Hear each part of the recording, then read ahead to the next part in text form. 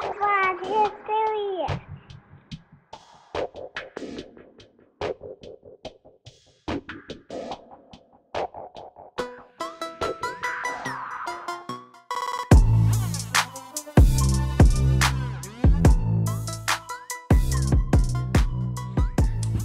Are we ready to get into this bracket?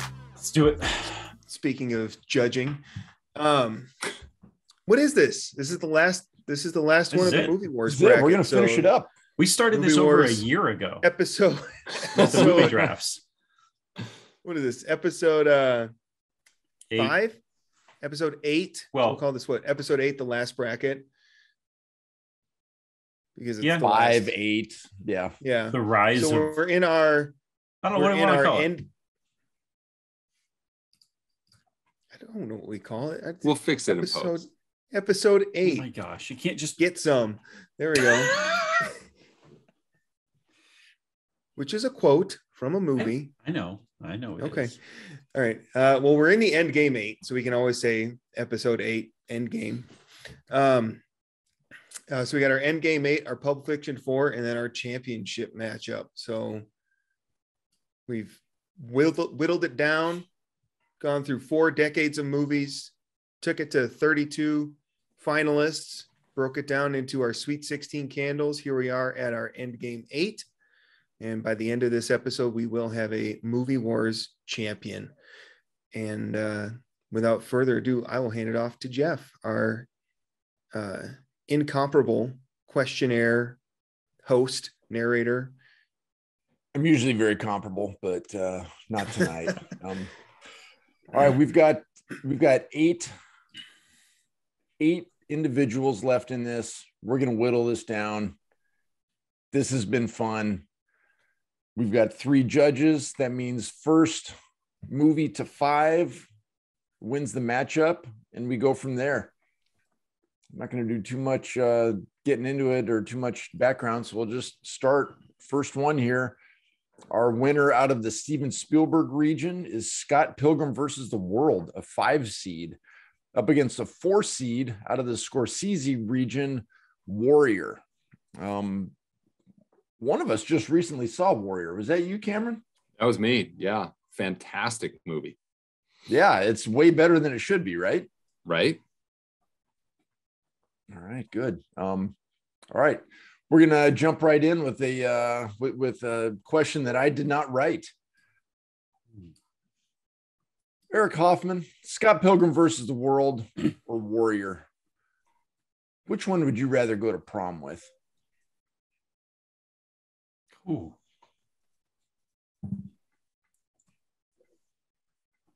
Well, oh my gosh. Scott Pilgrim versus the World would be more fun to go to prom with. I mean, I might marry Warrior, but if I'm just going to prom, and I did go to prom with my future wife, but I also went to prom previous to that with a couple other girls. Tread lightly. I mean, if it's just, hey, you're going to prom, Scott Pilgrim versus the World, that's going to be a lot of fun. Yeah, you guys rent a limo. You have a nice after prom at the bowling alley. Yeah, it's a grand old time. But in either case, there's fighting. There's going to be fights, whether you go to the prom with Warrior or you go with Scott Pilgrim. But she's going to talk more. Scott Pilgrim's going to talk more than Warrior will. Well, and you'll understand everything she says too. Yeah, that's true. Yeah, there's not going to be I'm not going to have to deal with her daddy issues. Tom Hardy, not known for his enunciation. Okay, that's Pilgrim right out of the box. Jacob Brines, who would you rather go to prom with? Scott Pilgrim versus the World or Warrior? I mean, Scott Pilgrim, you got a very muscly Tom Hardy, which is some really nice arm candy that you can bring in, get the photo and all that stuff. Same thing with Joel Edgerton, but then you've got a recovering Nick Nolte, which is probably not the best thing you want to bring to a high school. Is he recovering from being Nick Nolte? I don't know. Yeah, I got to go with Eric. I think Scott Pilgrim versus the World would be a more fun time at prom. Better prom date. Cameron, you got Yeah, anything I different think for so. us here? Yeah, this is usually where the contrarian slides in, right here. you're exactly right, Jeff. But actually, You're reading that perfectly. So if I'm going to the prom, it's just a prom. You know, I'm not getting married to this girl. I'm looking for a diamond in the rough. I'm looking for a dark horse. And, you know, the older brother in Warrior shouldn't even been in, I don't know what to call it other than a kumite, but shouldn't even been there, got invited at the 11th hour. And I'm going to roll the dice on a dark horse prom date. Is it maybe going to have, you know, some unexpected twists and turns? Yeah. Could it possibly get ugly? Yeah. But I'll have a great story as a result of it. And, you know, when I've got a Cinderella story like that, I might end up marrying her. I'm going to roll the dice on Warrior. well, Yeah, and that's if a a good point, fight does break out at prom, Yeah, because You're in gonna Warrior win. had surprise ending. I mean, Scott Pilgrim, there were no real big twists and turns there. It followed the video game format, mini boss, bigger boss, and then you get up to Isn't that what prom is, though? It's this packaged thing that's supposed to go a certain now, way. what if we retcon one of the old questions that really upset Eric and we make it a gladiator themed prom? Does that change things for you? Oh, then it's Warrior, hands down. Can I chime in just for the record? And I know most of you know this. I was prom king in high school. Hey, you don't tell us enough. there's no way that's true. My graduating class had 30, Jeff. So You were 30 or there were 30 people? there were 30 seniors in my class, 33 Okay. maybe. I also graduated 10th in my class, which sounds impressive. Wow. Yeah. He was in the top third. I was. That's less impressive, but All right. So we have 2 for Scott Pilgrim, 1 for Warrior. 2 for 1. Yep. Yeah. All right, Jake, Mhm. we're going to go with you first on this one. Okay. Jeopardy style. Internet questions for $800. Which movie is worth more on Zillow?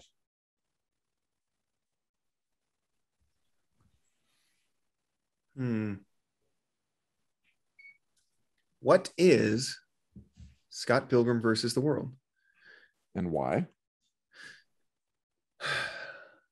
I think it's going to have a much fresher decor. It's going to have a lot more unique furnishings. Probably an open concept. You got a music room, definitely, which is always fun. And yeah, it's going to be bright. It's going to be airy. It's going to be in an upscale neighborhood. Maybe not upscale. It's going to be in an up and coming neighborhood. There you go. Gentrified. So, yeah. Okay. Yeah, I like the use of real estate terms. There's one real estate term the judges are looking for in particular. So we'll see if that pops out. Cameron Lehman. So Warrior is a house with good bones. ooh, You know, it's just I was going to say that. Good bones. got- That's a good one. Nick Nolte, and he was great actor in that. You know, he's been around for a long time. You know what you're going to get with Warrior. You're going to get great acting. But on the other hand, and when Jeff originally pitched this movie to us, he said, it's a family film. I said, no way. And I watched it.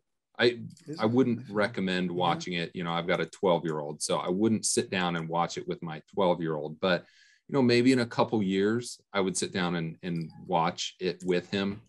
So, yeah, it's got good bones, nice open floor plan. You know, if you really like to entertain, you can entertain with, you know, some blood and guts. That's a real crowd pleaser. It's got a nice backyard. Sounds like an octagon.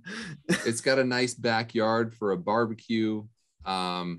Warrior it is. Yeah, it's a movie that, yeah, you might not watch with your 12-year-old, but you probably watch it with your 16-year-old, right? Right. Exactly. Yep. All right, Eric Hoffman, what do you think?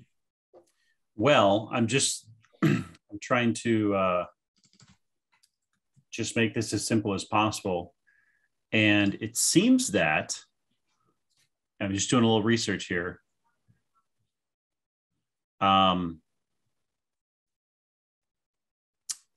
I mean, housing prices in Toronto, where Scott Pilgrim takes place, How come I knew are you were higher going to do than this? Pittsburgh. So location. Isn't it Philly, not Pittsburgh? Yeah, and isn't that in Canadian dollars? What are we doing here? Let me get the conversion chart up. No, it's Pittsburgh. Are you looking at these in square meters or square feet? This is That's a good point. Are we measuring in American or? Yeah.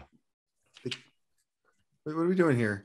But how come I felt like you were going to immediately go and actually start looking up housing prices? Well, that's what I'm And doing. we're in Toronto. I mean, Toronto and Pittsburgh are huge. Are you just doing the average for the whole city? Wait, Sounds hold like on. a guy that was top third in his class. Hold on. Yeah. I graduated 10th. Top third, exactly. Oh, Toronto, Ohio. No, not there. But that's not what I'm comparing to. Toronto, Canada, Ontario. Eric, could you make this take a little longer, please? I'm going Just with stretch. Make sure we're stretching. Didn't for he time. say he wanted to make He's not this doing as the 10-second He's like, pause. I want to prior make this his as answer. simple as possible, and it's the hardest answer we've ever had. Toronto, just the housing prices are higher.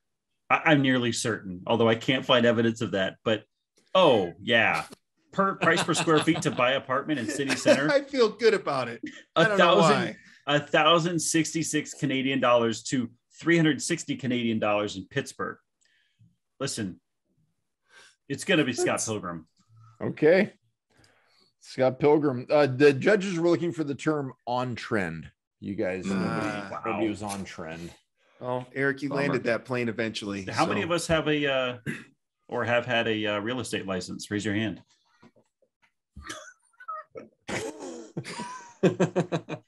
Still do. All right. Cameron, we're going to start with you on this one. We're 4-2 right now. Which movie is easier for Joe Biden to forget? Is it Scott Pilgrim versus the World, or is it Warrior? You're going to wheel that doting old man in, and you're going to have movie night. You're going to show him one movie on a Wednesday because what else does he have to do? You're going to show him the next one on a Thursday because the grown-ups are taking care of the country while he's, eating porridge or whatever. Which one is he going to forget first? Joe Biden. I hope there is a comparable question for Trump somewhere here. Yeah, it's coming. So Joe Biden is a man who loves to hearken back to his blue collar roots back in Scranton, Pennsylvania, and working in the coal mine, whatever he likes to talk about how tough he was. So I think he's going to Warrior's going to hit home for him. Growing up on the mean streets of Scranton, and there's another town that he talks about a lot. What is it? I don't know, when he moved from Scranton to Delaware, and that's all I know. Yeah. There was a supposedly rough town in Delaware, that he knew a lot. You're gonna upset our Delaware viewers. They're gonna come at you. We just lost that with fine cheeses. Just lost sound Delaware. like Cameron's too concerned about them beating him up. So he's going to remember, the tough, hardcore roots of his past, supposedly, and he's going to forget Scott Pilgrim. I don't know of Joe's musical background. He hasn't talked about it. He hasn't bragged about it. So he will more easily forget Scott Pilgrim. So I'm voting for Scott Pilgrim. Okay, so I'm going to twist this a little bit. Whichever one he's not going to forget gets the point. So you're saying he's not going to forget Warrior. He is not going to forget Warrior. All right, Scott Pilgrim. Thank you for that clarification, because I was a little lost there. So that helps. Yeah, no, let's be honest. He's not going to know what Scott Pilgrim, he's not going to have the foggiest notion. It's just colors and sounds and someone come wake me up when it's over. That's what's going to happen there. But all right, having said that, Eric, what do you think? I think, Cameron's right here. Scott Pilgrim, I'd be curious to see how he or any politician, honestly, would describe Scott Pilgrim versus the World after watching it. Just trying to explain it to people around them would be kind of humorous. Warrior, that's the one he's going to remember. He's going to recall. He might superimpose his own life onto it. And, it might not be Tom Hardy and Joel Edgerton, it might be Joe Biden and Corn Pop in there. So you're right. What is He's corn- gonna what is corn think pop? it's real, and it was Corn- about him. Corn Pop was the gang leader that apparently when he was very young, he told the story of confronting this gang leader at the pool that he worked as a lifeguard at. Oh. Just an odd story. It was Joe Biden at his finest. It was the most rambling, talking about leg hair in the water and Yeah. everywhere. It was beautiful. All right, Jacob Rhines, we are tied up 4-4. It's all This up to is you. all on you. So this is a tough movie is question. here for Joe Biden to forget, and the one that gets the point is the one he's going to remember. So Scott Okay. Pilgrim, Warrior. So is he going to Go. remember Warrior or Scott Pilgrim more or better? It's a tougher question than I thought it would be, because I agree in general with Cameron and Eric on that. He grew up in Pennsylvania. It was a blue collar town, and Warrior is all about blue collar, living. I mean, Nick Nolte's in that small row house that he's been in forever. And then his dad or his son comes back from war. And then his other son is a teacher trying to make a buck. And all that stuff is, I think, would speak to Joe Biden in his past. The teacher grind, However, man. What? The teacher What'd you say? grind. Well, and with his wife being an Make a buck. educator, Yeah. His his wife's wife a being teacher. a teacher, yeah, she would resonate with that. But and so I think, and especially with Joel Edgerton's character trying to raise the family and stuff like that, I think he could see himself in that regard. But there's a lot of movies out there about fighting and boxing, and for a near octogenarian to distinguish one from another may be a harder trick than you think. And I think that might go against him remembering Warrior for that case. Scott Pilgrim, he wouldn't be able to tell this, if somebody said, hey, what was Scott Pilgrim about? As you said, he would give a long and colorful story about it that would probably be nowhere near the mark of what the movie is actually about. But I'll be honest, I can't really tell you what that movie's about, and that's okay. Still a great movie. No, but he would definitely describe Three's Company and say that was Scott Pilgrim. And John Ritter, yeah. Be great. But so I think Scott Pilgrim is so different and so out there that I think you could say, well, it would stick in his mind more. I don't know what it was, but I just saw the weirdest movie I've ever seen. So all that to say is this is a tougher choice. And initially at first I was just like Cameron. Yeah, he would watch Warrior, or he'd remember Warrior. I'm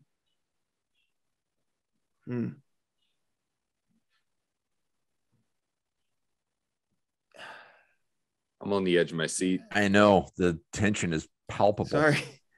I'm really trying to suss this out. What would he remember better?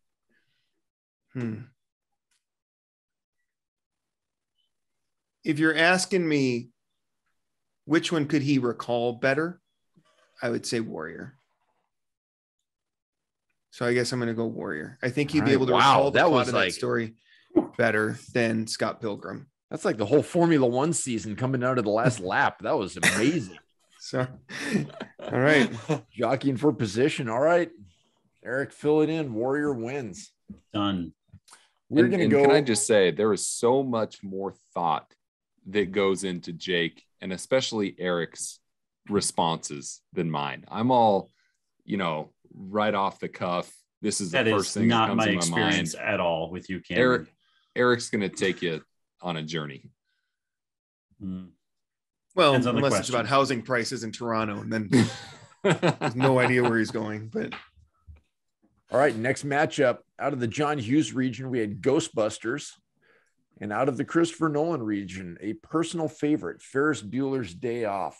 In my opinion, the greatest movie of the '80s. I've probably said that many times. Cameron Lehman, let's start with you. Which movie would be a better scented candle? Ghostbusters or Ferris Bueller's Day Off? So when I think of, I heard it on a commercial once, and I assume it's true. I think they were trying to sell me cologne or Axe body spray or something. But I heard one time that scent is the strongest sense tied to memory. Yes. So, you know, when I think of Ghostbusters, it's an 80s movie. And honestly, I don't know how much I've seen of that. And what I have seen of that has been years and years and years. It's got to be one hell of a scented candle to make me hearken back that far. And it's going to be blurry.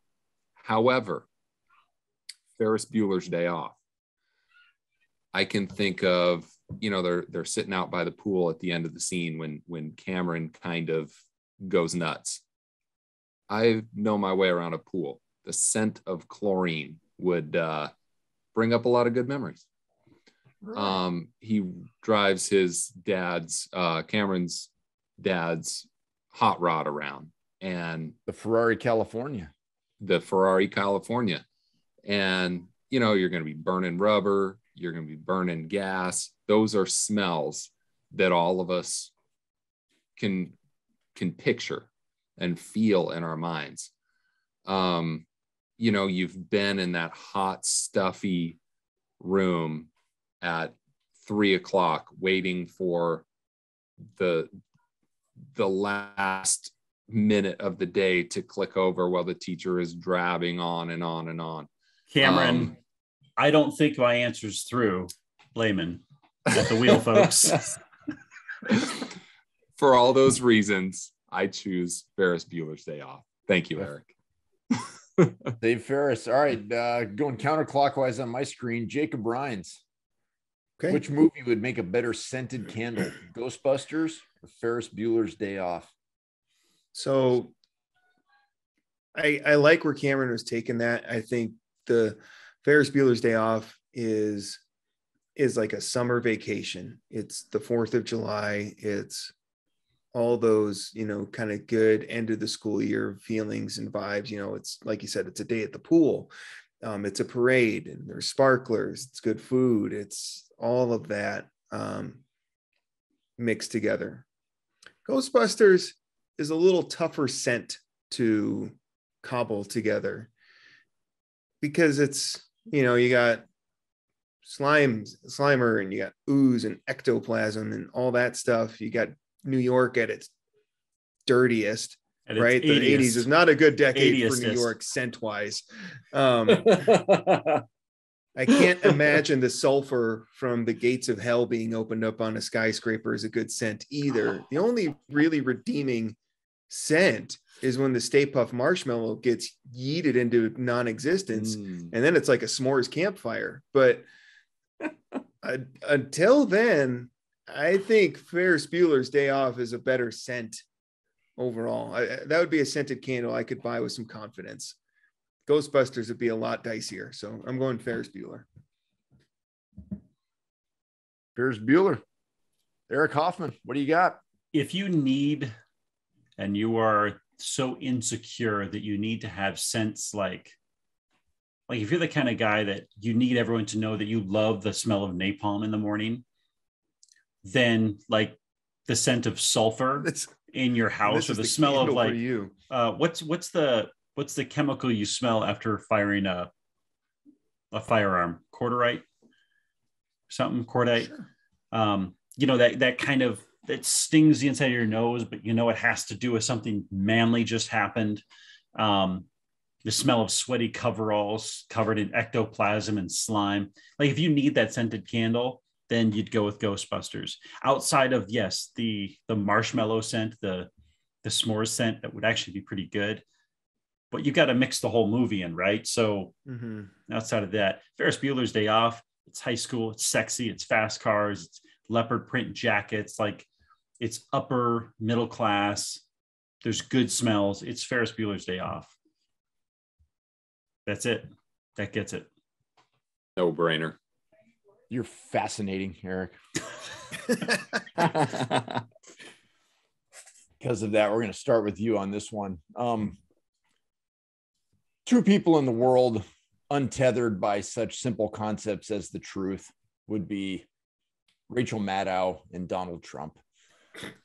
Having said that, Eric, which movie does Rachel Maddow claim that Donald Trump watches every morning? Is it true? Is it not true? Probably doesn't matter. This is CNN we're talking about. Ghostbusters or Ferris Bueller's Day Off? She'd probably, I think she'd claim it was Ferris Bueller's Day Off, simply because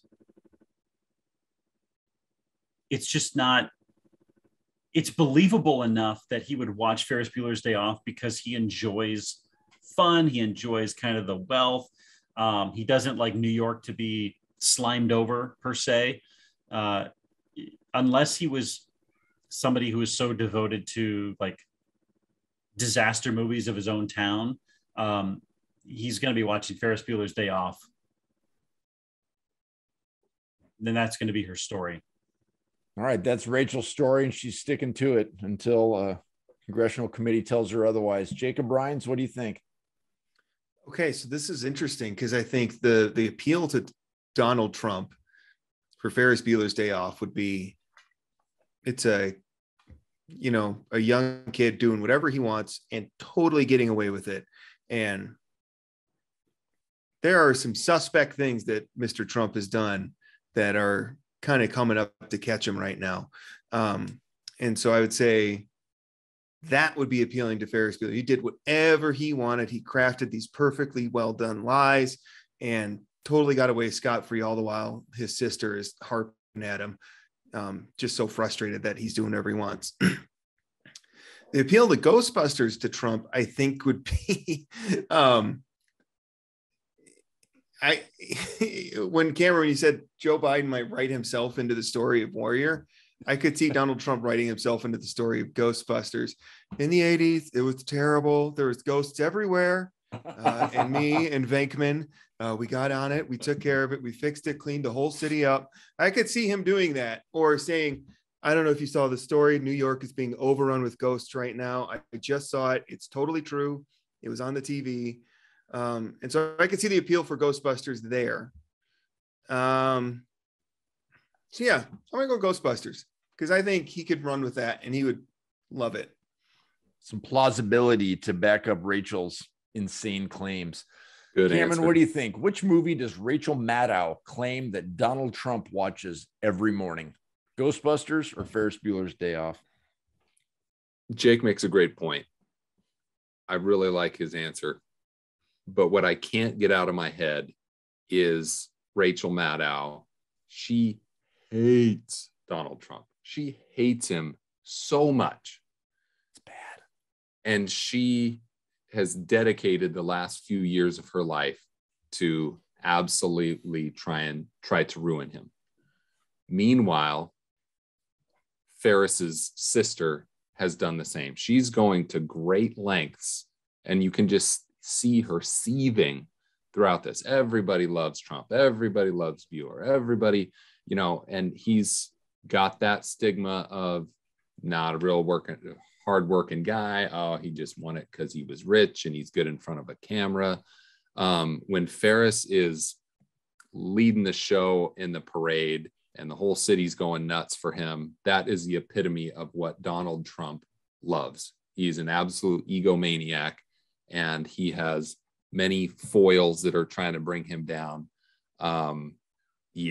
Rachel Maddow is yelling and screaming, saying that Trump starts his day with Ferris Bueller's Day Off. Well thought out. All right, that's 5 for Ferris Bueller's Day Off. You can put it in as the victor here, Eric. That brings us down to Quentin Tarantino region. We have Anchorman, the sole #1 seed to make it through the carnage. And the James Cameron region, we have Empire Strikes Back, a movie that was taken in the last round of the 80s draft, but we all have, and we can all see right now that was way too low. Cameron, we're going to start with you. Anchorman or The Empire Strikes Back?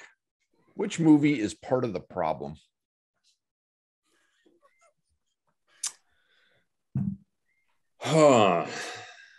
The problem. Okay. So what is the problem? Indeed, with that the is world part of the nowadays? question, right?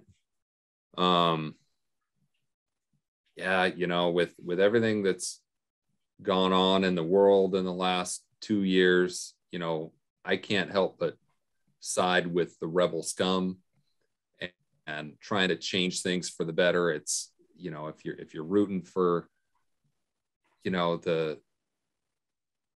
you're not rooting for the rebels, you're wrong. Meanwhile, Anchorman, misogyny, drunkenness on the job, Littering.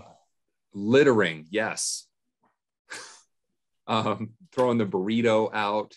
It was just terrible, especially with California's environmental laws. Yeah, man. Outright violence, stabbing somebody in the chest with a trident. Not on my watch, everybody. Not on my watch. I'm choosing Anchorman as part of the problem. Anchorman gets 1 point for being part of the problem. Eric Hoffman, what do you think? Anchorman or The Empire Strikes Back?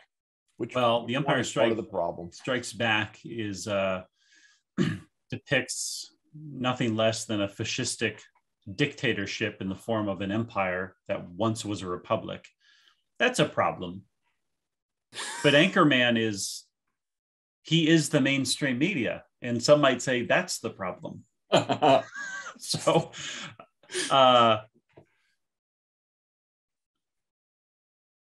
this is a tough one. How are you going to bring order to a galaxy, Eric? Come on, all this fascistic. You realize the amount of real estate, the law and order you have to impose? Hold on, let me check real estate prices of Coruscant versus Tatooine. I can tell you that right off the top of my head. I'm not sure that when I say mainstream media, I mean it's San Diego. There's no news there. He's not CNN. He's not Fox News. He's just some classy station in San Diego. I think The Empire Strikes Back is a bigger part of the problem. Well, you're ugly. Jake, what do you think? Anchorman or The Empire Strikes Back? What's part of the problem? It's interesting because I was thinking along the same wavelength as Eric there, that The Empire Strikes Back is the government failing, in this case, an entire galaxy, and forcing friends to betray friends, like Calrissian did to Han. Things don't go well in that movie for the rebels, and you could say things are not going well right now in America or even around the world, for a lot of people, especially when you're talking about how governments are reacting to certain things. Anchorman, as Eric said, is the media. And as we all know, frequently that the networks have street brawls that, all the time. Yeah, it's pretty bad. But the interesting thing about Anchorman that makes me say it's not part of the problem is that Ron Burgundy, if he is representing us in this, he has some growth, and he becomes, I'm not going to say he doesn't become any, but he becomes less chauvinistic, less misogynistic. He has an arc there that shows him becoming a better person. And so in that sense, I would say that's not part of the problem. That's what we should all hope for. And so he'd be part of the solution. Whereas the Empire, especially in this movie, if you were to pick Return of the Jedi or A New Hope, maybe not. But I think in this case, the Empire is part of the problem. Well, Darth Vader does, to the rest of us, become a dad in The Empire Strikes Back, right? No, well, he not announces. really. I think when he it's announces. announced. I think he has the results to a paternity test. I would say he becomes a dad in Jedi. Yeah, Maury releases it. You are the father, and then he cuts his son's hands off. He's like, I don't know. I knew that. I don't know if that's a could've told you dad. that. Yeah. It's like, I haven't really been around for the kid, but yeah, I'm his dad. Yeah. Okay, so you're the part of the problem. You're going Empire, Jacob. Yep. All right. In a Just question because written of by bloated bureaucracy, right? Yeah, it's just bureaucracy. That's it. Sorry, Eric. Do you have something to say? I did. I'm done. Okay, that's great. Jake brought back a classic from the Ides of March Madness, and we're gonna throw that in here. We got Anchorman or The Empire Strikes Back. Eric, I like hearing you talk the least tonight, so we'll start with you. Which movie would you rather have the characters from babysit your kids? Now, both movies have probably good babysitters and probably bad. Veronica Corningstone, probably a marvelous babysitter. Brian Fantana, not so much. Empire, Boba Fett, unlikely. But Obi-Wan, you can leave Obi-Wan on a planet just to raise a kid from the distance. So, anyhow. So is it the median of all the characters, or is it I'm picking a character from each movie? Or the question is, which one would you rather have the characters babysit your kids?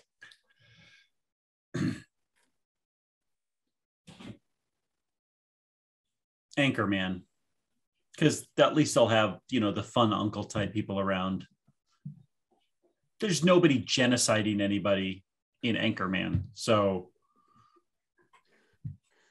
and I doubt somebody's going to stab my child in the heart with a trident. So, you don't know that. You're making a huge assumption, my friend. I'm making a huge assumption. I'm guessing they're less likely to do that. Huge assumption. All right, Anchorman. Cameron Lehman, what do you think? Which movie would you rather have the characters from babysit your children? Anchorman, The Empire Strikes Back. Yeah, you're going to take some risks either way. There's mass genocide on one side, and there's, horrible accidents that occur on the other side. I'm very much gut. When I go with trust, do I trust this person? Do I not? And I Googled just characters' faces in each of them. And what face stands out to me is Lando Calrissian. That is a face. That is just $1 million smile. And I'm looking at it and I'm like, he can babysit my kids. Yoda, very, very wise. Princess Leia's got some guile. Han Solo, very responsible, super handsome, very symmetrical face. Even if it's Chewbacca and R2-D2, they're gonna have a good time. My kids might be taking on some crazy adventures or whatever, but it's all in good fun with Chewbacca and R2-D2. C-3PO, trust him. Obviously, there's some opportunity for evil there, but I got that's a hell of a lineup for Star Wars. So I'm going Empire Strikes Back. Going Empire. Hey, but before we get to Jake and his well thought out, beautiful answer, I've heard genocide come up a couple times with the Empire. Who were they trying to eradicate? I think that's the destruction of Alderaan, but that was in A New Hope, right? It's still one of their intentions, though, right? No. Tyrants don't want to power. Just they're not out to kill all the sand people or all the. They just want order, Eric. It's just order. Tyrants just want to rule for your own good, Jess. The party of law and order. They're the best people for the job, and they're going to. I'm not saying they're good guys. Of course, but maybe they're not genocidal. I'm just saying words have meaning. That's all I'm saying. Words have meaning. Okay. Having said that, Jake, let's get to you. You've had some time to think it over.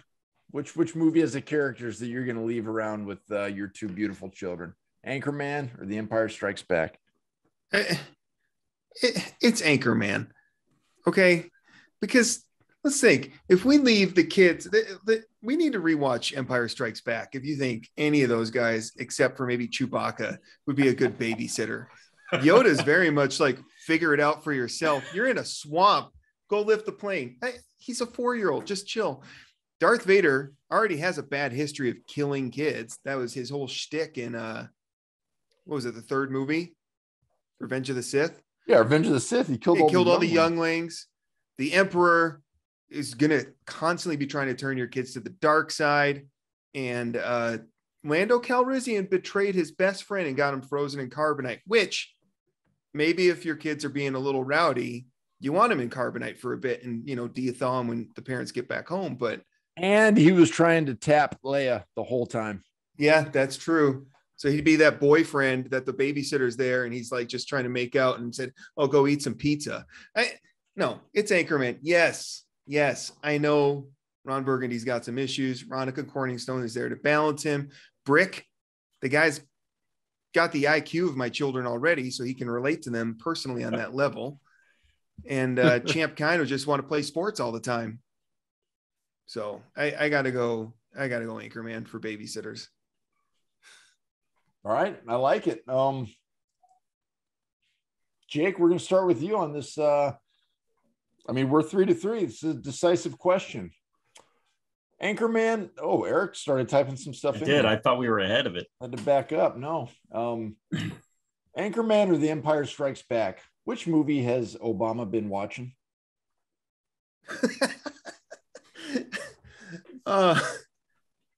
That's a great question. I don't think, for some reason, I feel like Obama would watch Anchorman for the fashion. I feel like he would see the fashion that Ron Burgundy's got and Brian Fantana's got and like say, I like that. That's got that 70s vibe. I think he would want to go back to that a little bit now that he's out of office. He already got blasted for the tan suit fiasco when he was in office. And so I think he would see the fashion of the Anchorman and be like, I like that movie. He'd say, obviously it's problematic. There's some things that Ron Burgundy does that I do not care for, but I think he would like that movie overall. I don't see him watching Empire a lot. Yeah, you're right. He's a loser. All right, Eric, what do you think? Well, which movie has Obama been watching? It depends on the Anchorman? situation. Is he preparing for a press conference where he has to, gain the public's trust through his speech and make sure everyone knows he thinks they're classy and yes, like Jake said, the fashion, or is he preparing to go down in the bunker and cross another name off his kill list with the drone strike? Yeah, order up some drone strikes. Death Vader style. So push the button. Boop. So, and I don't feel like I feel like it should be my responsibility as somebody who pursues history, not to let a president off the hook for their mistakes. So I think he's been watching Empire Strikes Back. Empire. It's a quizzical look, Jake. Last but not least. It's a very confusing answer. I just trying to process. 4-4 okay. On this thing. Anchorman or The Empire Strikes Back? Which movie has Obama been watching? Keep it under 2 minutes, Cameron. There's one thing I've learned. Glass houses. I'm going to take you on a journey here, so stay with me. Look what you've done. Look what you've done. That was a good one, Jeff. That was good. So if there's one thing I've learned from hanging out with Jake and Eric over the years is even if you don't really feel strongly about something, you pick a side and you absolutely die on that hill. You fight tooth and nail, even though you might disagree with your stance. You need to stand so firm and make so many insults of the other side that they can't possibly prove you wrong. So this is what I'm going to do. Barack Obama, when I think of him, he is all about the show, all about appearing a certain way. And he does his little book list every year of, he makes sure that they're very racially diverse books from, authors of every color and creed and all of that. He's great with his speeches, the press conferences, and say the right thing and do the right thing. He's always talking about being on the right side of history. And I'm with Jake when he says there are some problematic things in Anchorman but that is a simpler time in San Diego. Panda Watch was news. Sharply dressed suits, unique New York, How Now Brown Cow, all of those things. I see Obama doing that behind the scenes when he's getting ready. We don't know. Maybe he's taking a quick couple drinks of scotch before he goes in front of the cameras. So yeah, the more I talk myself into this, he's been watching Anchorman, he's taking notes, and he's learning how to manipulate the public much the same way that Ron Burgundy did. Well, in Obama, it's interesting you said that, because Obama famously brought up, he was called the teleprompter president, because he was always using a teleprompter. And that's Ron Burgundy's big foible, is that he reads it exactly as it's on the teleprompter. So I'm Ron Burgundy. It's a good point, Jake. I like that. All right. I was torn. I love both of those movies. So if I was rooting for one, I couldn't tell you which one, but Anchorman squeaks out a 5-4 win over Empire, bringing us to our last Endgame 8 matchup out of the Stanley Kubrick region. We have the Shawshank Redemption. I just watched it again last week. It's still a great movie. Up against Office Space, a movie that we used to watch all the time at T-Mobile. Whenever they would lay everybody off, we'd all get together and watch Office Space. So every couple of years, we'd saddle up over at Office House and watch that. So Eric Hoffman, the Shawshank Redemption or Office Space, which one would Dr. Phil prefer?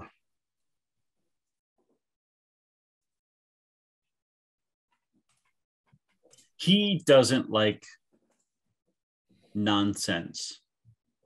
He gets really irritated with nonsense, from what I understand. There's actually an episode where the guy who did Bum Fights came on and he dressed as Dr. Phil, and it really upset Dr. Phil. He's not going to appreciate Office Space. He's going to read a lot into the Shawshank Redemption. So he's going to prefer Shawshank Redemption. Shawshank it is. Cameron, what do you think? Yeah. Which one of these movies is Dr. Phil going to prefer? The Shawshank Redemption or Office Space? So when I think of Dr. Phil, he's having that hard conversation with the family. He's talking with the teenager. Was the Catch Me Outside girl? Was that in? I believe so. Yeah, it was. So that was Dr. Phil, the Catch Me Outside girl, and he kind of anointed himself as the guy. I'm going to have this hard conversation. I'm going to set him straight one way or another. Now, this isn't to say that he's perfect in any way, but between the Captain Hadley and the warden in Shawshank, they can kind of misconstrue it and lie to themselves enough to say, hey, I'm making the world a better place through discipline. So I think that would strike a chord with Dr. Phil, is they would see themselves, or he would see himself maybe as the warden or maybe as the captain. Old school tough love. All right, you're going Shawshank. Yep. Jake, what do you got? I feel like Dr. Phil would pick Office Space because Office Space is basically an episode of Dr. Phil. The problems are ridiculous. It starts with the guy and his girlfriend getting taken to the psychiatrist, and then the psychiatrist dies under hypnotism. And then you've got these problems like Ron Livingston's character, I can't remember his name right now, getting all upset at Jennifer Aniston, thinking that she's sleeping with his boss. That's a Dr. Phil episode right there. Okay. You've got the stress of the guy that has he's going to kill himself, and he makes the jump to conclusions, Matt. You got Jennifer Aniston losing her mind over Flair at her job. I mean, there's a lot of stuff there that I think I would see on a Dr. Phil show and go, yeah, that seems about right. So The stapler I'm gonna, alone would make a great the stapler episode. alone. Yeah. It's and Milton, the stapler, and that his desk or his cube mate, her radio is up too loud and it's at the wrong time of the morning, and he needs all that stuff would be a Dr. Phil episode. So I'm going Office Space. Can I change my answer? I suppose. What do you? But you got to have a good reason why. I mean, everything Jake just said, he convinced me. Yeah, those are all details I need. I'll allow it. Okay. Eric, we're going to finish with you on this last one, so you have a chance to hear everybody else's opinion first. Jacob, Shawshank Redemption or Office Space? Which likely has more websites devoted to it? I think this is tough. You get Shawshank Redemption's a very powerful movie, but Office Space, a little more topical and timely. Which one do you think claims more real estate on the internet? Well, Shawshank is an all-time great movie based on a great book. And that has got to give it a really good head start.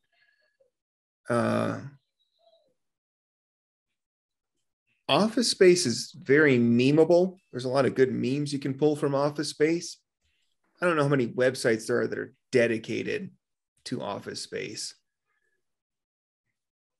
Surprised Derek's not looking that up right now. He's going to wait till it's his turn and then start looking it up. I think Shawshank, it's too great of a movie to not have a wildly dedicated fan base. And I love Office Space. I think it's fantastic, but I just don't think it has the zeitgeist that Shawshank does. Ooh, zeitgeist. Good word. All right. I can tell Eric's still doing some research. So Cameron, let's hear your take on this. Which likely has more websites devoted to it, the Shawshank Redemption or Office Space? So when the internet first came out and everybody was all excited about it, this is going to revolutionize the way that we consume information. And it's going to be the information superhighway. And we're going to be all so productive and so great. And so, this is going to change the world. However many years later, 25, 30 years later, the world is a lot different thanks to the internet. But it doesn't look like the way we think it would. As great as the internet is, we're all still sitting around watching cat videos. We're all still, sharing memes on Facebook and wasting time on the internet. And Shawshank is not a waste of time movie. This is heavy stuff that talks about, human nature and justice get busy being living served, or get busy dying. Heavy stuff. Office Space is shenanigans and, everyday life and, funny occurrences that happen and people that are caricatures. And if we're all honest, we spend all our time on cat videos and garbage on YouTube. So I think Office Space takes up more space on the internet than Shawshank. All right. Well reasoned. All right, Eric Hoffman. Yeah, that was a very good answer. You've had plenty of time to sort this out. You've heard other people's opinions. We got one on either side. No one knows where you're going with this. Which likely has more websites devoted to it, Shawshank or Office Space? Jake mentions Shawshank Redemption being in the zeitgeist of the, I guess, the popular culture world. Is that Yiddish or German? Can we talk about that word for a sec? Was that Low German or High German, your accent? It was... I don't know. I was looking that up. Okay. Pennsylvania Dutch. We owe it to our fans to be accurate, okay, Jake? So take it easy. Sorry. Janice is always watching, always judging, always watching. But The Office has more of a cult following. Office or Office Space? Office Space has more of a cult following than the Shawshank Redemption, in my opinion. I think Shawshank Redemption is great, but Office Space is a film with more of a cult following. Therefore, it's going to have more fan websites devoted to it than Shawshank Redemption. That's a good point. Office Space it is. All right. Eric, we're going to start with you on this one. What's our score? Our score is 4-2 right now. Office Space over Shawshank. Leading us into this next question. Eric Hoffman, the Shawshank Redemption or Office Space? Which would be better off if converted into a TV series? Bear in mind, we currently live in the golden age of television. The Sopranos kicked off a time where top writers and top talent would go to TV, and we're in that time right now. Great stuff on TV. Which one of these two is going to be better when you turn it into a TV series? I think in some ways, both films have been turned into a TV series. I'd say Shawshank Redemption, in some effect, became something like Prison Break, which my issue, well, okay, let me get to that in a bit. In Office Space, I'd say The Office is kind of a serialized version of Office Space, right? The antics of The Office. Office Space becoming a television show is going to be more successful simply because there are more stories to tell in an office over a greater period of time, say a season or 10. The Shawshank Redemption, much like Prison Break, I remember seeing previews for the TV show Prison Break. Once you get out, what else is there, right? Like Shawshank Redemption, there's a very clear goal in mind to get out and absolve yourself of your crime. Well, you could go back. You could do some backstory. Maybe the authorities find him down there in Mexico. You're starting to stretch things out a bit beyond the redemption takes place at Shawshank. I don't think you have as much runway to go with the Shawshank Redemption as Office Space. It's probably just called Shawshank the Musical. So maybe, but in order to become a TV show, I'd say Office Space becomes a better TV show. Glee meets Shawshank. All right, Office Space. We've got a winner, but Jake, do you have any thoughts on that? Which one's a better TV series? I agree with Eric. I think The Office is the serialized version of Office Space, and it's one of the last great sitcom shows that we'll probably ever have. So yeah, I think we have that show, and it's a really great show. Agreed. All right, Office Space just ran away with that over Shawshank. Nobody saw that coming. All right, we're down to the Pulp Fiction 4, guys. We got Warrior, Anchorman, Ferris Bueller's Day Off, and Office Space. 3 comedies. Cameron, we're going to start with you, and we're going to start with Warrior versus Anchorman. Which one would you rather elect president? Warrior or Anchorman? Warrior or Anchorman. Obviously, I have to choose one character of each of those movies. Gosh, on one hand, or maybe it's just it's a whole administration. Maybe it's the whole cabinet. All right, okay. If it's time to have a male or a female president in this country, you can't do a lot better than Veronica Corningstone. Poised. That's a great point. You know, she's good in a meeting. She'd be very decisive. You know, I would trust her with the nuclear codes. Yeah, you know, maybe it's time for a woman's touch in the Oval Office. You know, we've reached a point in this country where Veronica, she's overcome a lot. You know, she's thankful to be there right before her first show. You know, she's whispering to herself, and this is for all the little girls out there, and she's psyching herself up. She's going to take it seriously, and she's going to be poised and polished and all of the things that you think of for a president. Warrior. Jacob Brines. I hang on. I gotta go. He's still working through it. My That's thought fine. on Warrior. Oh, I thought you just announced your choice. My bad. I'm sorry. On one hand, there's He explained Ron why a woman would be a great president. Just went Warrior. And now he's just going to take her out at the. but we're not there yet. I'm not ready. Nick Nolte. So for Warrior, I'm having a hard time picking who would be my president there. I think it would be the war hero brother. And I say that because he's a little dangerous. You don't cross him in foreign policy. He's got the nuclear codes. He's not afraid to use them. He'll drone strike you out of nowhere. And he has an affinity for protecting his guys. He's been in battle and he knows that you don't do that lightly. But man, I think he would make a lot of enemies as well. It's time we had a female president. Veronica Corningstone for 2024. I'm going Anchorman. And I say I love that you surprised me with that pick, not because you picked Anchorman, but because you picked Veronica Corningstone as the president, where I think everybody instinctively assumed Ron Burgundy. And I like that you flipped it on its head like that. I do, because it totally influenced my answer. So, okay. Well, okay, that's a nice segue, Jake. What do you got? Let's hear it. Well, I was leaning this way, and then Cameron solidified it with Veronica Corningstone for POTUS.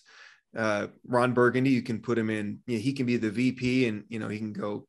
I don't know, play with his many leather-bound books and all that stuff. He's a great VP, right? Yeah. He's Good exactly call. what you need for VP. And then, yeah, I think you can make a pretty decent cabinet out of the Anchorman cast with Veronica. He is the cinematic equivalent of Joe Biden. I mean, oh God, that is so beautiful. Him as the vice president. Yeah, he's up there. He can't do anything. He doesn't have any power. Burgundy has no power. He just gets up there. He speaks into the teleprompter, and he gets taken off the stage, and then that's it. Whereas Veronica is the one making the actual decisions. Right. Ron's really only got the power to screw something up, which he will absolutely do. Yeah. Yeah. So you keep him in his VP house, and you don't let him out until, you need him for a photo. Well, someone writes the wrong thing on the teleprompter, and then World War III. Yeah. So I like it. All right. Anchorman. Eric, what do you think, Mr. Contrarian?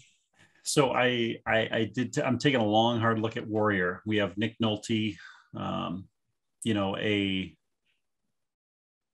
a former, a recovering alcoholic who's relapsed. We have Tom Hardy with the combat vet with obvious PTSD and anger issues. And then Joel Edgerton with, backed into a corner financially, willing to do whatever it takes to keep his family afloat.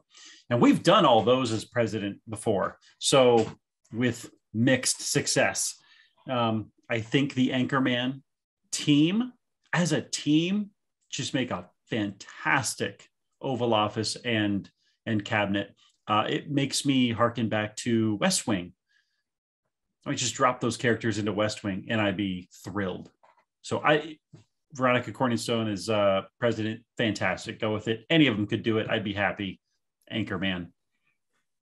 And not only that, when you're on the campaign trail, Wes Mantooth and his team from Channel 3 or whatever could make the great opposite side, the opposing political party. And you know what? Brick for Secretary of Defense, because he stabbed somebody in the chest with a trident, right? Yeah. I mean, that's I'm pretty sure in Good the postscript to Anchorman, didn't he end up working in the Bush administration? Brick Hamlin? He did. Yeah. Did he? Very successful career in the Bush administration. Yeah. Oh, that's right. So we have yeah. All right. So we got Anchorman running the free world. I love it. Eric, we're going to start with you on this one. Warrior or Anchorman? Which one would look better with a mullet? I think there are some strong candidates in both of these. The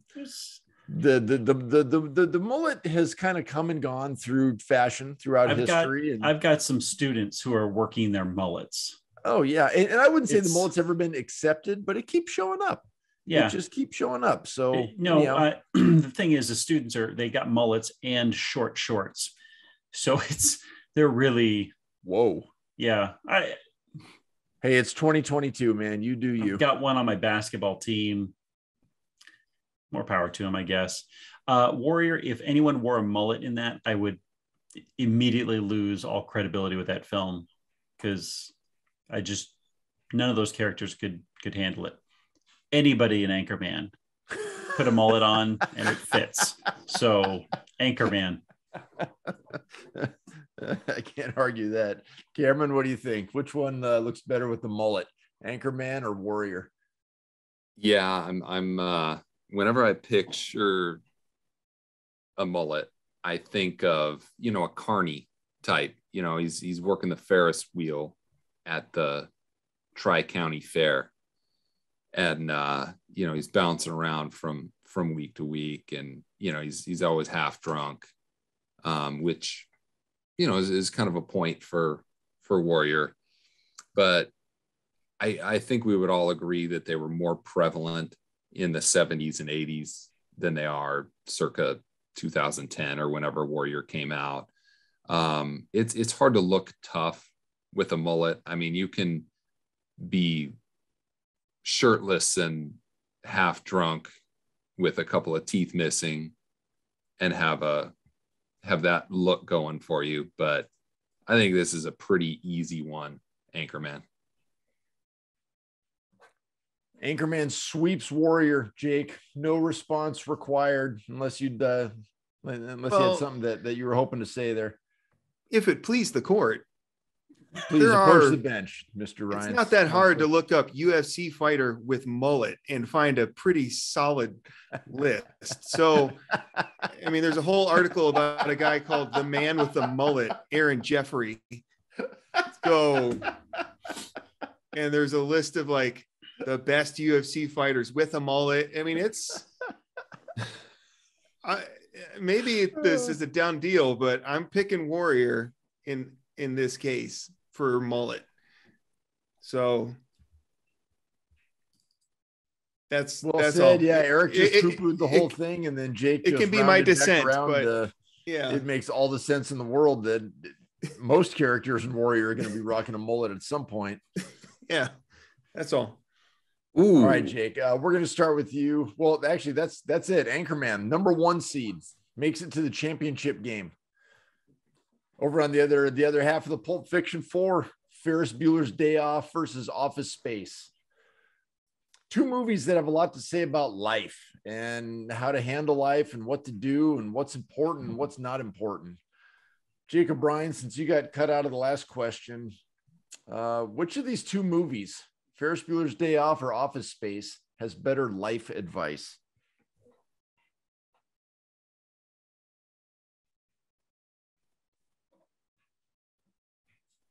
Yeah, I think I'm going to go with Office Space,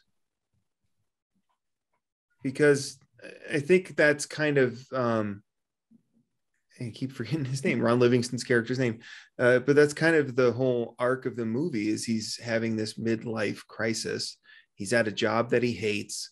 He doesn't want to be part of it anymore. He's too stressed out, which is a big part of the whole starting thing. And he has to go through this. Well, maybe I just won't care. And then he does that for a while. And then, he tries to find this balance, and so do his coworkers and his friends. And I think you can look at that, and although much of it is ridiculous, you can say, especially as a middle-aged man myself, and say, yeah, I can see that, and I can learn from that. And so, yeah, I'm going to go Office Space. All right, gotcha. Cameron Lehman, which movie has better life advice? Ferris Bueller's Day Off or Office Space? Better life advice. And they're both deep in life advice, certainly. So yeah.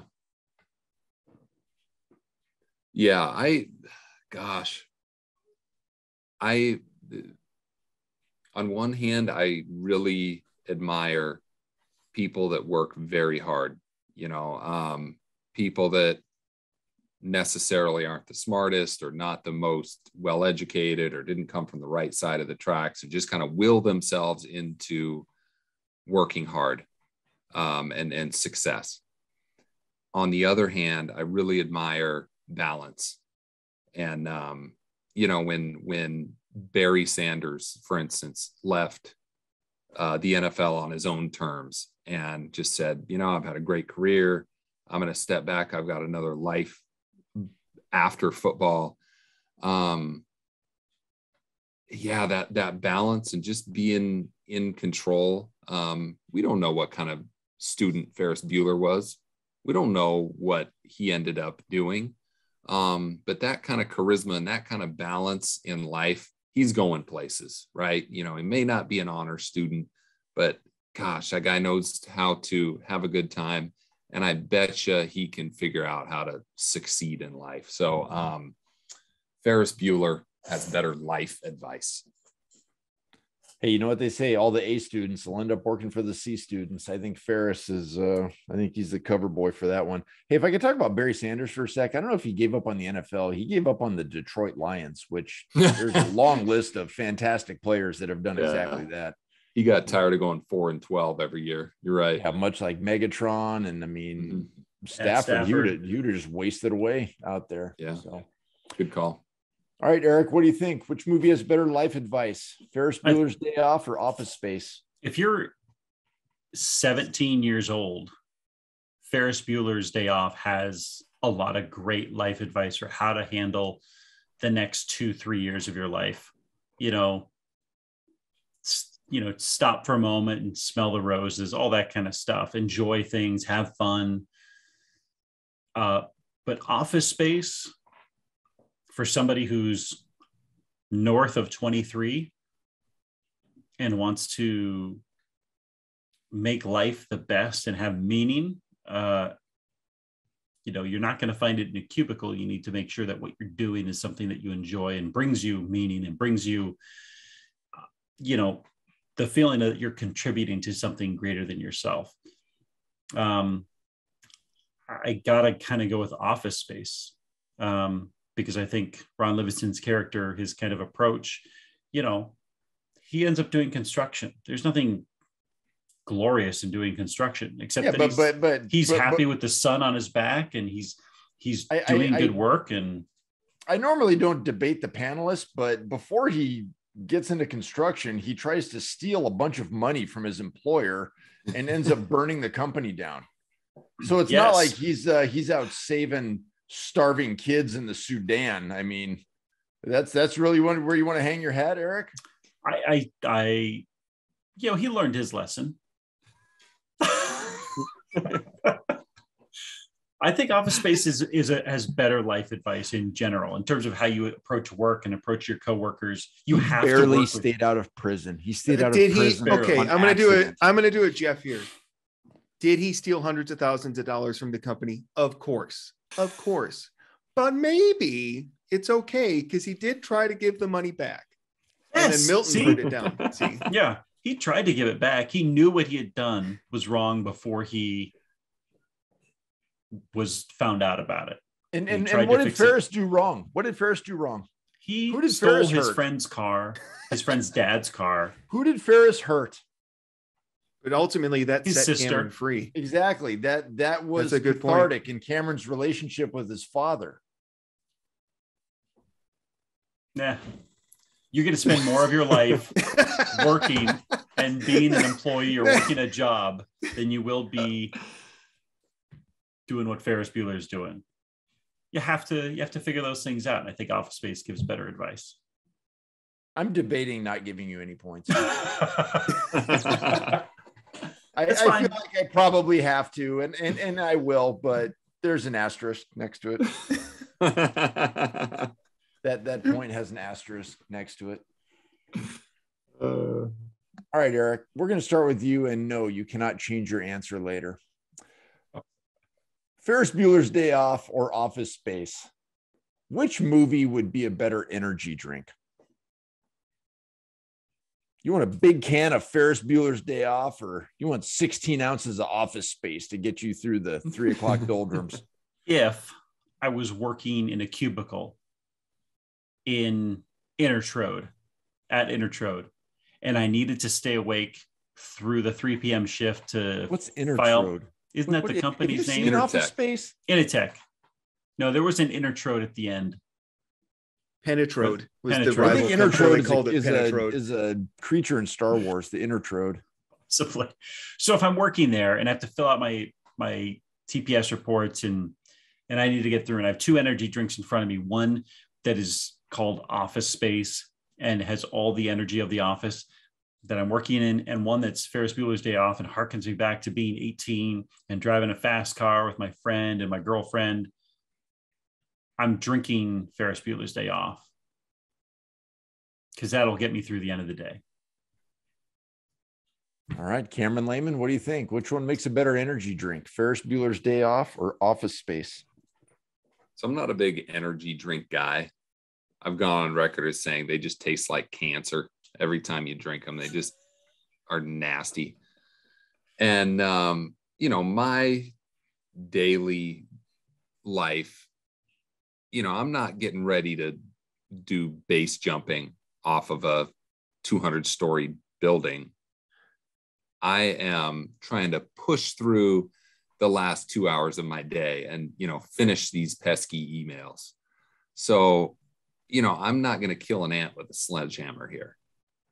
I need a little boost to my day. If coffee's not available and you're telling me I got to choose the Office Space energy drink or the Ferris Bueller energy drink, Office Space. I want to be able to go to sleep at 11 o'clock. That's a hell of an energy drink that gives you 8 minutes of power to get through that next email. All right. I'm going to put you on the advertising campaign for that one. Jake, I don't live a real 8-minute energy. risk-taking life. Diametrically opposed answers. You will be able to take a nap when you're done with this, That's Cam. right. Well, what did you Exactly. pick? Eric, what did you pick? Ferris Bueller's Day Off. Joe's Ferris. Give me the energy of a 17-year-old. Yeah. And Cameron Can't just argue needs to that. fight off a nap for another 20 minutes. I think you put your tongue on a 9-volt battery, Cameron. That might do it for you. Men There are you go. Try that Meh. next time. Hold on, Little Cameron. push. Cameron, do you remember at your stud party, it was like 8:30 and you and I What were would you starting say? to drift off, and Josh and Jake are like, we're headed out. And we're like, we don't know if we can make it. And Josh just opens up the coffee. He's like, chew on the coffee grounds. And No, we did. that was my idea because I had Was it just your watched idea? some special forces No, show yeah, on what- Discovery, That's right. and they were in Hell Week, and yeah, he So- just chewed on coffee grounds, and It worked. got him through Hell Week. Yeah, Well, we did that, and then Josh gave you Propel energy, vitamin water, and then That we went perked me down to up. that bar. We went down to that bar, and we all ate cotton candy, and then the rest of Yeah. the night was glorious. So yeah. there were several steps to that recovery for you guys, because But in fairness, I think we went golfing. We did Then go we golfing. went out to the pool and drank for 4 hours. And then we went to go take a shower. And then we were going out. So yeah, it was desperate times call for desperate measures. yeah. But it was a great night, Yeah, it was. great weekend. All right, Jacob, you're up to the plate here. What do you think? So I was going through things from both movies that I think would sound good as an energy drink. And the two that I came up with, the one from Office Space was Tchotchkes, which is the restaurant that Jennifer Aniston worked at, or Joanna is her character. So Tchotchkes is possible energy drink. But for some reason, and maybe it's because it's essentially always spoken as this way in its language, Dankeschön, I think would be a great energy drink, even though it just means thank you. But I think it would be a great energy drink. So I'm going to go Ferris Bueller based on that. Okay. All right, tied up. You know what I'm surprised didn't come up there is Case of the Mondays, because you were making fun of me, Ooh. Jeff, on the how you market the Office Space energy drink. I definitely think that you could incorporate. Do you have a Case of the Mondays? Try this. That's a good Just a point. thought. That's a Totally good point. redeemed yourself. I like that. Okay, Cameron, because of that, we're going to start with you. Ferris Bueller's Day Off or Office Space? Which movie does the Supreme Court watch at a team building event? We got 9 Supreme Court justices. Our current 9, RBG's gone. It's time for a team building event. Roberts is going to whip one out. Which one is it? Yeah, there are some, the Supreme Court has become very politicized, obviously, and, very partisan, like all politics nowadays. And, who's going to vote how on Roe versus Wade and that kind of thing. And it's become really ugly and tooth and nail. If I'm doing a team building event, I want to bring everybody together. I want something that is a feel good movie. But yeah, and I've said this before, is when I think of far left wing liberal, crazy left wingers, I think of Ferris Bueller's sister. And I don't know why. It's just that image just keeps coming up in my head. Office Space is maybe a little less controversial. I don't recall anything offhand that's really shocking, that's going to polarize everybody. And I don't like this answer. If either of you, Jake or Eric, can talk me out of this answer, I'm definitely open to it. But let's put Office Space as a placeholder there, because I understand how big of a moment this is, and I don't want to. This is a tentative vote. You're tentatively voting? This is a in pencil vote here, and I don't know if I can do that, Judge Peterson, but like I said, I don't feel strongly. Well, I've already got 1 point in this round with an asterisk next to it, so I guess I'm going to go ahead and do a dotted line for Office Space on that one. We're going to go to Eric, Mr. What? Yeah, I don't know. I'm going to work on that. So, Eric, which movie does the Supreme Court watch at a team building event? Is it going to be Ferris Bueller's Day Off, the 80s classic, or Office Space? I think it is Ferris Bueller's Day Off. And here's why. Most of our justices are at the youngest in their late 40s, 50s, 60s. Breyer's gone, especially, yeah. They're going to have a greater connection with Ferris Bueller's Day Off. So if they wanted a team building thing, they wanted something that they can all connect with, it's going to be Ferris Bueller's Day Off.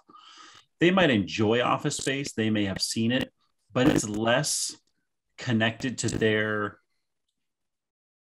young life, kind of their formative moments in their life than Ferris Bueller's Day Off is. And that's the kind of thing you can connect with people over. All right, Jacob, what do you think?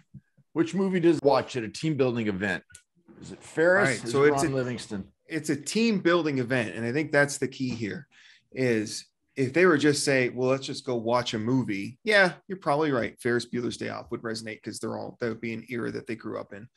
But it's not just watching a movie. It's a team building event. And so the great part about Office Space is how frustrated they get with the culture of the office, right?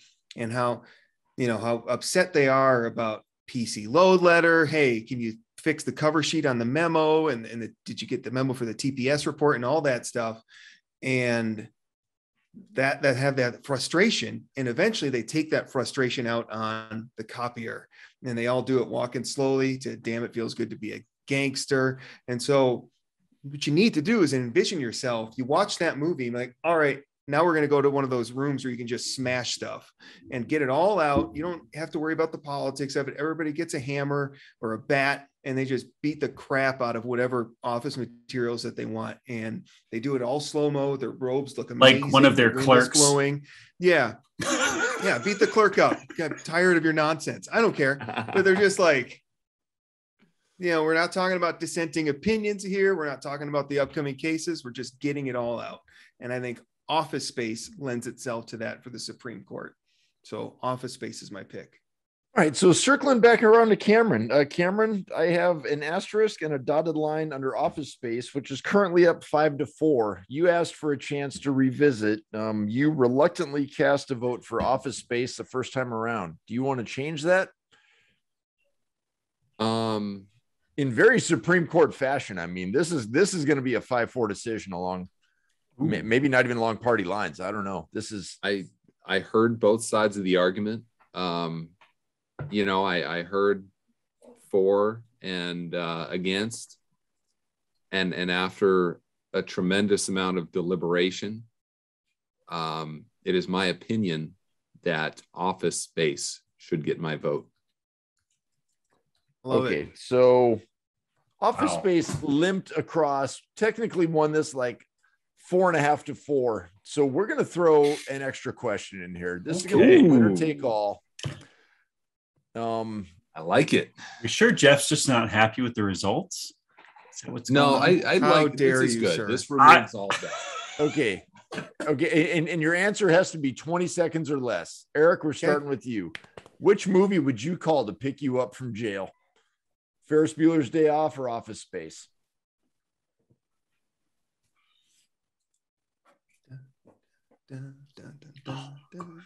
The clock's ticking. Office Space. Ferris Bueller is going to get distracted on his way to me. All right, Jake, who's picking you up from Office jail? Space also has the money because he stole it. Actually, bail you out. I'm going to stick it to Cameron. I'm going to pick Ferris Bueller because I think Ferris Bueller, for all his faults, he's a great friend above all. Yeah, he'd get you out of jail for free, probably. All right, Cameron, it's all on you. Who's picking you up from jail? Office Space or Ferris Bueller's Day Off? Yeah, Office Space is kind of that hopeless, I give up, nothing's meaningful type thing. That's just not a good look, especially after jail. You can just kind of whatever, or you can learn from it, and say, I might have a little bit of dirt on my record, but 5 seconds. I'm going to have a good time and I'm going to learn from it. But, I'm going to put that in my past and move on. 2. Ferris Bueller. All right. Ferris in a highly controversial round. Yeah. So, all right. There might have been punches thrown at the end of that one. That's a huge asterisk. It's like the Wisconsin-Michigan game. No, yeah, my score sheet. I don't know if you guys can see it. It's a mess on that one. That was tough. But all right, this gets us down to all the marbles. The final of all finals. Anchorman, a 1 seed out of the West, comes up against Ferris Bueller's Day Off, a 2 seed out of the East. Eric Hoffman, we're starting with you. Which one would be a better inspiration for a Banksy? Banksy. I'm going to assume that you know what that means. I'm going to give Cameron a minute to Google this. And so anyhow, Eric, we're going to start with you. Anchorman or Ferris Bueller's Day Off? His I'm not sure what kind of style his graffiti is, but it's kind of minimalist, right? But I think when I come to this, the scene he's going to paint on the wall of a bank is going to be Ferris Bueller singing Donka Shane on the float. That's going to be the Banksy right there. Is he going to have like some antler horns, or is he going to have money coming out of his armpits or something? I mean, there's always some little curveball, right? Yeah, I don't know what the curveball is. Okay. The curveball is Ferris Bueller on a float on the side of a bank. I like it. All right, Eric, what do you think? Or not Eric, I'm sorry, Jacob, what do you think? Ferris Bueller's Day Off or Anchorman? Which would be better inspiration for a Banksy? I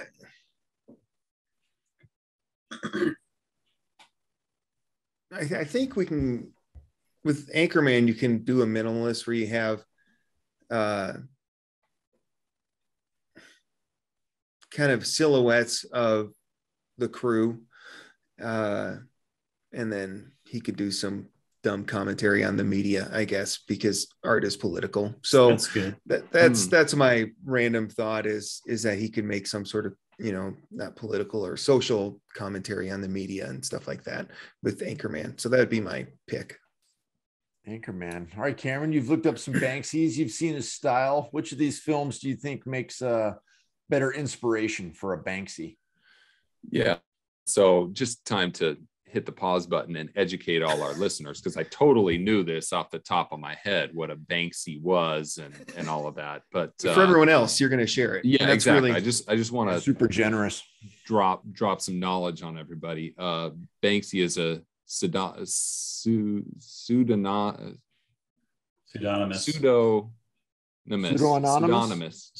England-based street artist, political activist, and film director whose real name and identity remain unconfirmed.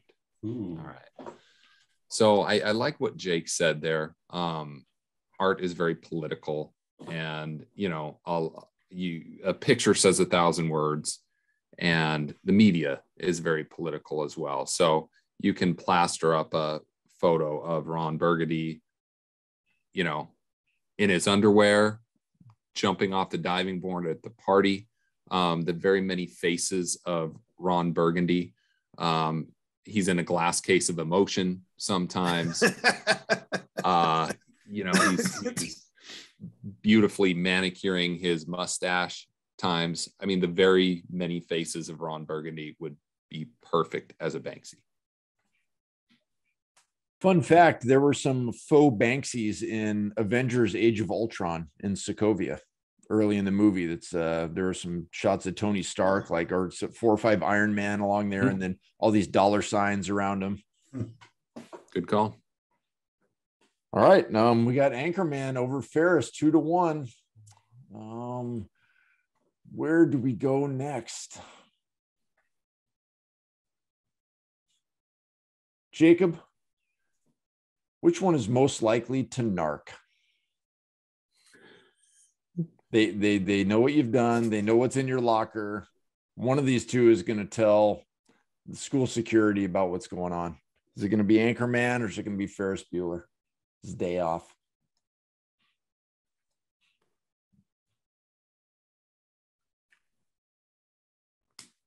I think the whole thing with the news team is they have this code with each other, and they don't want to betray each other, and they actually work to keep Veronica out and to force her to quit or be fired through much of the movie, in loyalty to Ron. And then when Ron goes through his depression after losing Baxter and then getting fired, and then his catharsis, he blows the conch shell and reassembles the news team, and they're there for him. So I think the news team would not narc. And while I like Ferris, he's he's kind of chaotic good. He's a good guy, but he's out there. And Cameron looks like a guy that would crack under some pressure. So I think I got to go with Anchorman on this one. Gotcha. Eric Hoffman, what do you think? Who's going to narc? Is it going to be Anchorman, or is it going to be Ferris Bueller's Day Off? So who's getting the point? The one who narcs? Yeah. In that case, I think Jake made a good point. When we're talking about the film, Ferris Bueller's Day Off has more holes in it for narking ability. Cameron, who would crack under pressure. Ferris Bueller's sister, who would give up her own flesh and blood in an instant. Mm-hmm. The crew at Anchorman, or the crew at the news station, they've got your back. So it's going to be Ferris Bueller. Okay, and Jake, just to clarify, you said Ferris is going to narc. Yeah. Okay. Sorry. No, that's all right. My bad. I wrote down the wrong. Okay, so we got Ferris 3-2. Cameron, what do you think? Who's going to narc? So most likely to narc is the Anchorman and the cast from the Anchorman. And here's why. Ferris and his girlfriend. What's the girlfriend's name? I can't remember. Anyway, Ferris and his girlfriend, although that is a high school love, you just get the sense that is built to last. She looks at Ferris with such an admiration, not an unhealthy admiration. That's just a really solid relationship. They're going somewhere. And there's a reason that you can't testify against your spouse in a court of law. You know, that's a tie that cannot be broken. Yes, loyalty between friends and a news team is great, but a marriage is sacred. And I'm taking a couple leaps here that they're going to end up getting married, but I think they're on the fast track to getting married. Anchorman is more likely to narc than Ferris Bueller. All right, gentlemen, we're 3-3 here as far as I can tell. We're going clockwise, starting upper left on my screen. It's for all the marbles. Eric Hoffman, Anchorman or Ferris Bueller's Day Off? Which movie would you rather adopt into your family traditions?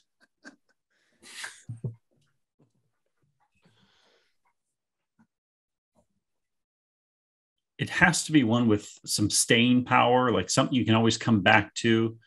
And I think there's a lot of good stuff in Ferris Bueller's Day Off. But as this group has proved over the last 2 months that we've been doing this bracket, the quotes from Anchorman just keep flowing. And so Anchorman as a tradition is on more solid ground. So Anchorman. Again, into your family traditions. Yeah. All right, Anchorman. Jacob, what do you think? Well, it's interesting because one of the questions we had for Ferris Bueller's Day Off was when it was against, I think it was Hacksaw Ridge. We said, which one would you rather have as a holiday? And we eventually chose Ferris Bueller's Day Off because of the things you can do during that day. However, I agree with Eric. I think the quotability of Anchorman is so good. It kind of reminds me of A Christmas Story, you know, where you shoot your eye out, kid, and the Red Ryder BB gun and Black Bart, you know, and all that stuff. And that for me growing up became a family tradition to watch during Christmas time. And so I don't know when I would watch this with my family, but if there was a day or a year where we're like, let's watch Anchorman, I think that would be incredible. You know, and we can all, you know, get many leather-bound books and go have an important announcement before we jump into the pool. And like, I think there's a lot of fun you can have with that could make it an annual tradition. So I guess I'm going to go Anchorman here. Yeah. All right. Anchorman just won this thing, but Cameron, did you have anything different or anything you wanted to say about this question? I'm with you guys. Like I knew early on, we can go back into the record books and say and find it, but I knew Anchorman was going to do well. Yes, it's a number one seed. I didn't really go out on a limb by saying that, but it's just so dang quotable, so memorable. A lot of different situations and scenarios. I think it lent itself to a lot of the questions. You don't have to work really hard or twist it up that much to arrive at Anchorman. So I think it's fitting that that's our champion. And yeah, man, you can compare Anchorman to a lot of family situations or remember that time. And again, just like it lends itself to the questions, you can work it into a family conversation pretty well. So is it safe to say that when there's a dad bod history slumber party, we're going to be watching Anchorman? Ooh, yeah, absolutely. Good I'm call. probably going to Absolutely. put it on tonight. I'm hitting the road tomorrow for a little bit. I got to do some packing. I'm going to have Anchorman on in the background. It's going to be beautiful. You don't even speak Spanish. I'm impressed. Oh, you know I don't speak Spanish. All right. A whole wheel of cheese. So listen, this is a lot of fun, you guys. Anchorman coming out number one. No surprise. There were a lot of surprises in today's stuff. Honestly, I think the fact that Office Space made it to the final four and had the Russian judges step in at the last minute and dispute the results. that was something else. This was a good one, man. I hope Janice likes it. And it's poetic justice too, because it would have been a little bit iffy. You know, in the final four, we had that controversy of Ferris Bueller kind of pogo sticking over Office Space. This is the way it should be. Poetic justice that Anchorman, it didn't matter. That's why they play the game. The ball don't lie. Yep. Well, yeah, and we had 5 number 1 seeds in the Sweet 16 candles, and only one of them made it through to the Endgame 8, and that was Anchorman. Wow. And I do actually have a special breaking news announcement. Terrence Capitans, who's been our guest a few times, actually I think he did our 90s draft, welcomed this past week his first child, a beautiful baby girl. So he is now officially a dad. So congratulations, Terrence. Congratulations, Terrence. Congratulations. That's awesome, man. Good deal. All right, Eric, Jake, your congratulations seemed a out. little unenthusiastic. What was that? Mine? I gave 2 thumbs up. I said you did? my wording. Okay. Yeah. The congratulations was a little softer. I'm sorry. So congratulations. There we go. So awesome. Well, there we go. There you have it. Anchorman at the top where he belongs. So Excellent. that's all we got for this episode. I hope you guys enjoyed. I hope you enjoyed the whole series, and make sure you like, subscribe, follow, and signing off from Dad Bod History. I'm Jake. Got Eric, Jeff, and Cameron, and we'll see y'all next time. Bye, everybody.